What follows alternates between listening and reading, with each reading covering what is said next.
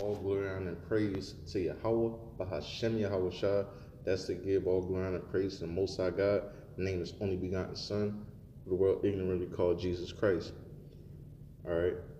May the Heavenly Father, love and mercy truly endure forever for Israel and Israel only, as it said in the Holy Scriptures. You got your brother Yaramya come back to do another sit down, another feed the flock. And what the day, what do we got on our hands? Catching Esau's hand in the cookie jar, right? I've been seeing this information maybe like 3 weeks ago, being a little tied up, slavery, and other things. I ain't get a chance to sit down and react to this and put this information out there. So all praise to the Most High God. I'm on break at this plantation, so I'm just going to react to this video, right, and just comment on it. And what is it? It's about Brett Favre, right, receiving public assistance, right?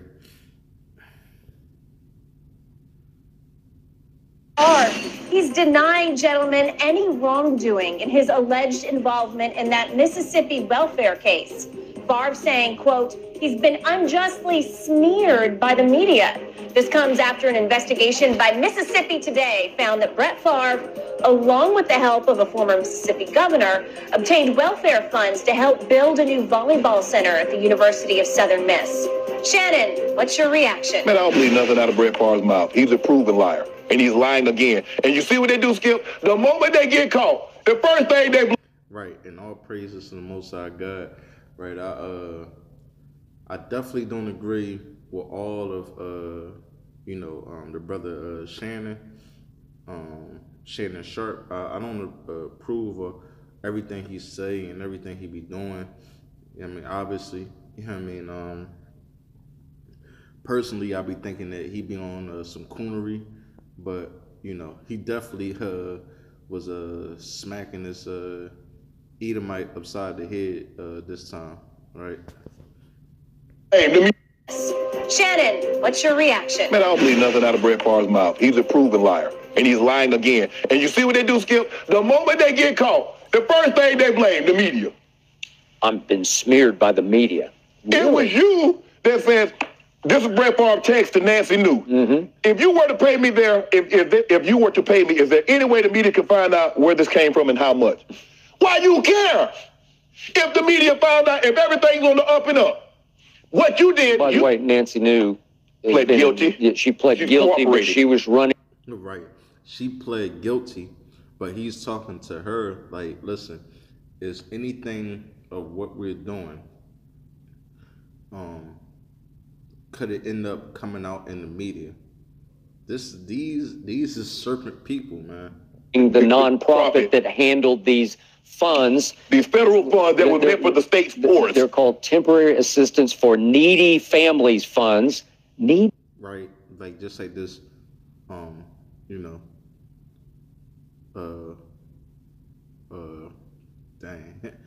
they try to take videos down for anything you say, right? But this, person impersonating God's chosen people, right? Skip Bayless, he says, what? Running the nonprofit that handled these funds. These federal funds that were meant for the state's poorest. They're called temporary assistance for needy families funds. Temporary assistance for needy family, right? This is what a lot of these public assistance and, avenues that they have, food stamp, what's some of them? Public housing, and some of these stuff is for low income people, right? Which Brett Favre is obviously not one of them. Needy families? Yeah, which Brett Favre is not a needy family. He's worth $100 million. In other words, he was reverse Robin Hood. Robin Hood robbed from the rich and gave to the poor. He robbed from the poor to give to the richest. He was robbing Hood. Yeah, thank you, Robin Hood. Skip, and he was like, and he tried to call it, I was trying to get this wellness center. Bro, it was not a wellness center. You tried to get a volleyball arena built for your alma mater where your daughter was playing. That's what you tried to do. Because if it was for the state of Mississippi, you mean to tell me I could go down there and use it? So They tried to claim you could. No, you couldn't stop it. You know damn well, I can't go down there and use nothing from UCLA, USC, or Pepperdine, or anybody else. Stop that, Brett. No. And you think people are dumb. And I'm not even talking about your cancer foundation that was meant for that people was giving you money for kids with cancer, that you was taking that and donating it to your alma mater. Skip, he wanted to seem philanthropic without being philanthropic. So, but in other words, he wanted to be philanthropic, but I used my money. I'm going to use the state's money. Money that was meant for the state's poorest, the neediest. And this man don't give a damn about it. He don't give a damn if families can't feed their family. They need this money. Damn it, I got an arena. The Brett Favre and his wife foundation, they built this arena. No, they didn't. Remember, this is Mississippi we're talking about. Yes! The poorest state in the union with the poorest people. And he one of the wealthiest people in Mississippi. Well, he has to be. He's taken from the poorest in order to give a university that probably gets federal dollars, just so he can. Man, you see what Brett Favre did? Brett and Dina, man, they built this arena because. Stop it. So it's $5 million. Why, if you're worth $100 million, why couldn't you just say, I will give you a pledge of $5 million? Right. You can write it off. But see what they do, and if I read this correctly, you got to give them all the money at once. You got to, here's $5 million. Yeah. It's not a situation where, okay, we start the building. No, ain't no start no building. Go ahead and give it to us right now. Skip, he wanted to present himself as one way. Man, I'm so philanthropic. All the while, he was taking the money from the state's poorest and donating it to the university. And remember, it's two-pronged because he also was busted for taking $1.1 million for speaking engagements or radio spots, none of which, according to the audit, he performed. So he gave back the $1.1 million. Now they're suing him in civil court for $228,000 of interest, and he is balking at that. So we got all kinds of things going on, and all I know is that in the end, I'm not sure you're going to be seeing Brett Favre in any Wrangler commercials anytime soon after this. Give it a couple. They'll let it. I don't know. Skip, I'm telling you, you give it a couple. Give it those elbow sleeves and knee sleeves. They still standing with him. He be wearing Wrangler jeans before you know it. But this is the best part right here. I seen this video one time. This is the best part right here. To me, Brett Favre's John Madden Memorial superstar cachet is running very low right now. Skip, that he's been this. Brett, people make it seem like, all of a sudden Brett, once he retired, Brett has always been this sleazy. He's always been a slime. But we just overlooked it because everybody liked him. John Madden spoke so glowingly about him. The NFL presented him in such a way that everybody loved him. But he's been this. Why was he able to be acquired by the Green Bay Packers for a second-round pick? Do you remember? Yeah, he spent more time in Buckhead than I did. That is correct. He had alcohol issues, not reported, validated, because at one point he got suspended and was told you cannot consume alcohol anymore. And then remember, before the 96 season, he had to go to drug rehab for 46 days. I think it was for pain killing, like Vicodin kind of addiction. Right. But he did that. That happened. That's on his resume. Then he winds up with the Jets, and he went through the whole sexting scandal. Remember, with the woman who worked for the Jets. And even though they did a forensic analysis and it failed to prove that he actually sent objectionable pictures via texting. Right. But the point was, it happened. Right. And he managed to slide out from under. And they never mentioned anything about that. If you notice, nothing that he's ever done in his past, when they mention Brett Favre, gets mentioned. But our colleague here, Michael Vick, you can't mention Michael Vick without mentioning what? They go right back to that very thing that he ended up losing half a part of his career for. They mention that every single time. You see the Bulls Skip Bayless take a deep breath because he know that's true. He know that's true. I mean, there's no rap about that, right? You had what's his name, the quarterback that was in Pittsburgh, Ben Roth, whatever his last name is, but Ben, right? He was caught, if I believe, on 2 different occasions of raping females, right? Having one of his bodyguards stand outside the door while he had them in the bathroom. right? Nobody talks about that, and he goes back and plays football, right? Ray Rice hits his spouse. I'm not saying that is right or trying to justify it. Hits her, knocks her unconscious, right? And his career is over. I mean, we see this time and time again. Riley Cooper, right, played for the Eagles, Philadelphia, right? He's in some type of nightclub where it's a black bouncer throwing him out for being rowdy or whatever the situation was, right? And what he say? He said, I'll beat all y'all niggas up. See that? See that? And still played for the same team that Michael Vick was playing for. But Michael Vick still had that stain on him as what? As killing dogs, right? Black people was the first one to excuse Riley Cooper for saying that, right? It's nowhere comparison of comparing it. Any black person in the NFL, if he ever did what? They go right back to that very thing that he ended up losing half a part of his career for. They mention that every single time.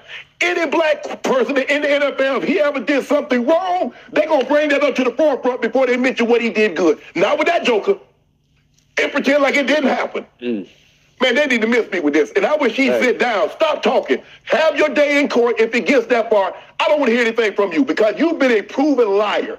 That's what you are. And you want to blame the media. The media didn't do this. The media didn't force you to take this money. The media did not force you to try to to pretend like you're philanthropic when you're not. Steal from your state's poor in order to give to a university. This is disgustingly, despicably the lowest of the low to me. Do you know how low you have to be to take from this gift? That would be like if somebody, I'm who I am, and I walk by a homeless person and I take the money out of his jar, or I take the money from them. Do you know how low you got to be? Well, that's how low that joke is. Lord and whale poop, because he took from his state's poorest, the most needy. Skip, it's not like they robust. It's not like they got a surplus of money. And then to fire back, I'm being smeared by the media? Nah, bro, you got did smeared by yourself. Thank you. You did this a long time ago. You did this a long time ago, but the media did a great job of trying to clean you up. That's the problem with the media. If I got a problem with the media, they tried to clean your dirty behind up. And now, the very people that cleaned you up, you trying to tell me, oh, they smearing you. If they'd have did their job a long time ago, you wouldn't have been in the position you in now. That is a fact. Look, was he a great player? Yeah, he was a great player. Yes. Was he fun to watch? Sure, he was fun to watch. Did he get away with near murder on the football field because he would try about anything at any moment? It looked like he got away with near murder off the field, too, with a lot of other bull jive that he was pulling. That is true. What did I learn from Inside Out from the Dallas Cowboys every time they were about to play Brett Favre? He will throw you three. You just have to be ready to catch them. At least two of them. Right? You got to be able to catch them because he's going to throw them at 140 dashed. Yeah, we did. Yes. Yeah, he fumbled. We got a pick and a strip sack. Okay. And you pulled it off. Yeah, we won. Yeah, despite a migraine headache suffered by you. We blew the doors off him if TD didn't play. If the TD didn't clean him up. I don't think so. But if he goes to a place where they turn big rocks into little rocks, I wouldn't be disappointed. Well, I'm not sure it'll go that far because he still has $100 million, and usually if you're worth that much money, you can figure that out. Well, yeah, I think he hired one of a former Trump. He did? Attorney. He did. Yep. Well. The media. You blame the media for something that you do. The media wouldn't even done it. If you hadn't done anything, the media wouldn't even know anything about it. This is embarrassing. This is embarrassing that somebody would do something like this from your state's poorest. You would take from them, and you know how poor your state is, and you know how needy. I think if I'm not mistaken, Skip, like 80, 85, maybe even 90% of the people that apply for welfare or substance or assistance get turned down. This man got $100 million in his pocket. He took $5 million from the state, the poorest state, when the citizens that really need it can't get it. It's almost hard to comprehend that somebody would stoop that low. Man, I've been to state of Georgia, state of California, can't no state. Man, what's this money from? Man, it's for we want you to have it because we feel, no, you can't, I don't want nothing from this. People that need government assistance, that need welfare, that need EBT cards, or whatever the case may be, for housing. And you gonna give it to me to do a speech? Man, I don't want to do no, man, get out of here. To donate, come on. That's embarrassing. Gentlemen, the law is very clear. TANF funds are not allowed. Right. Yeah, I mean, the law is very clear, but obviously, yeah, I mean, the laws didn't apply when he was applying, right? Yeah, I mean, I don't know if you put down a false name or another name, you put it under another name. So all these laws and stuff like that, there's many different ways to go around it. Obviously, he had somebody tied into it. We seen Skip Bayless brought that woman up, but she pled guilty because she knew her hands was dirty. She don't have as much money as the boy Brett Favre. So, yeah, I mean, she just pled guilty to the situation. Right, so I got a couple minutes left on this break, so let's do this. Let's do this. Let's go here. Right, let's go here.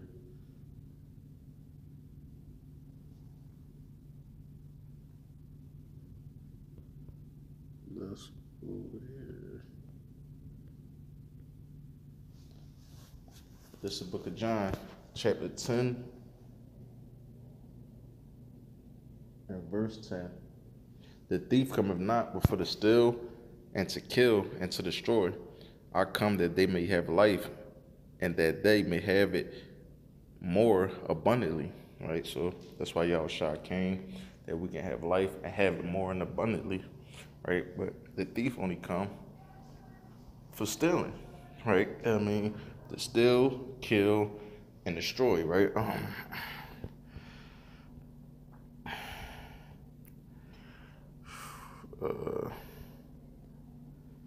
It's the book of Psalms. It's the book of Psalms, chapter 58 and verse 3. The wicked are estranged from the womb, right? They go astray as soon as they be born, speaking lies, right? This is what goes on. I mean, they go forward, right, out of their mom womb, just speaking lies, right? I mean, I love black people. I love all people. Type genre, huh? So let's touch this one. Right, this is the book of Obadiah, chapter 1 and verse 1. Right, the vision of Obadiah, thus saith the Lord God, concerning who? Edom, right? Concerning Edom, right? So let's see this. Let's go into it, right? This is concerning Edom, right?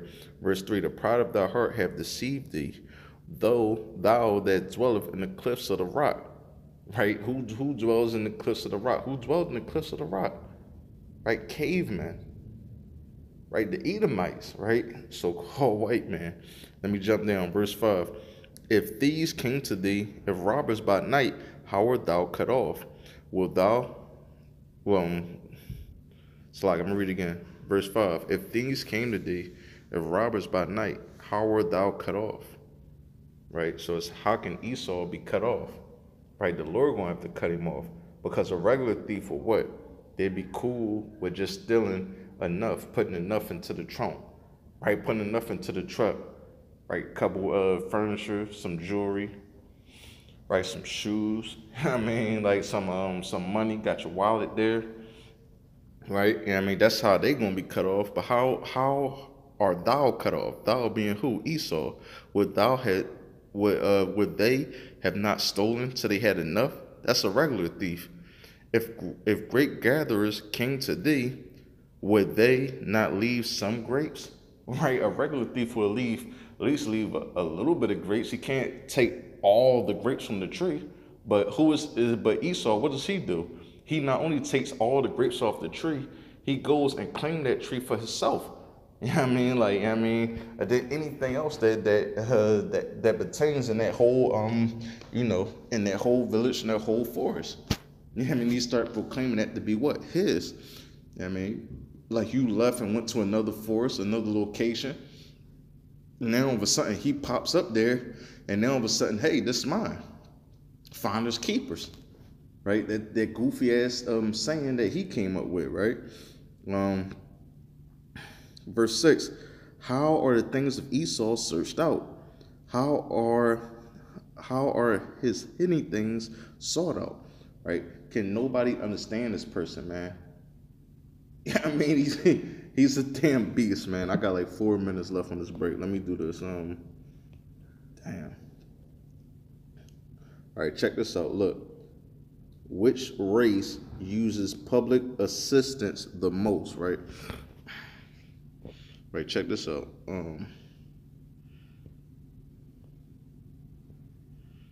Which race is on food stamps the most? Whites. See that? This is clear, right? 37%. African Americans, 26. Hispanics, 16. Native Americans, 2. Asians, 3. Right? This is clear. Come on. What nationality is most on welfare? Whites, right? Non-Hispanics. You see that? I mean, non-Hispanics is the most that's on there. You see that? Non-Hispanics. The biggest chunk of welfare recipients are non-Hispanics, right? Because they want to go around and say that they what? $5 Indians, right? Yeah, I mean, yeah, you're Spanish, right? You're the bull from Spain.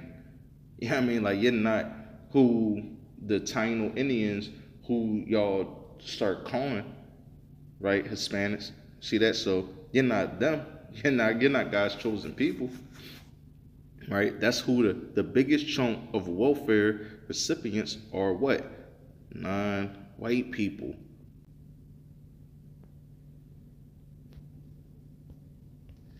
Let me see something.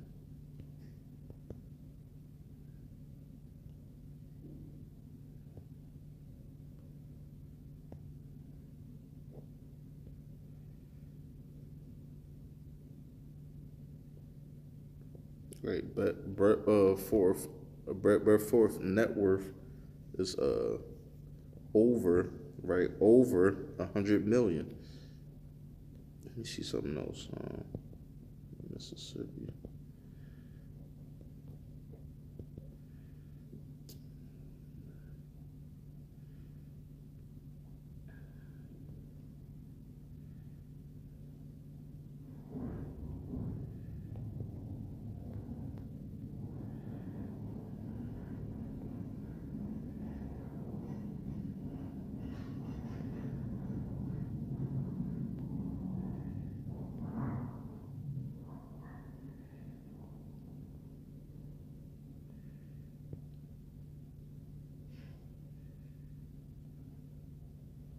See that? I mean, this is the people who should have got that 5 million, right? This is where that 5 million should have went. See that damn row houses, man. And we know our people is mainly the ones in these joints. That you got blocks of abandoned houses.